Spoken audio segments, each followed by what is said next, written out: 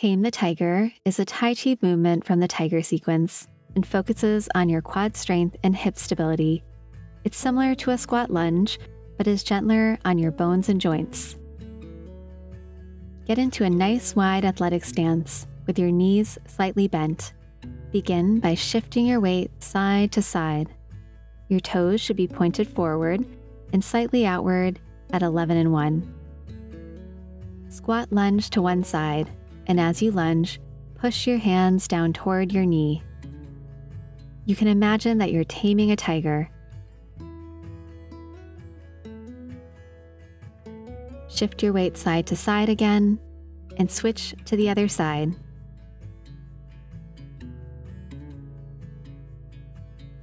As you lunge, push your hands down toward your other knee. Imagine that you're taming a tiger. Breathe normally. You'll feel this in your quadriceps. You can go as deep as your body allows, but ensure that your knee doesn't go past your toe. This means that if you want to go deeper with the lunge, you'll need to have your legs wider apart.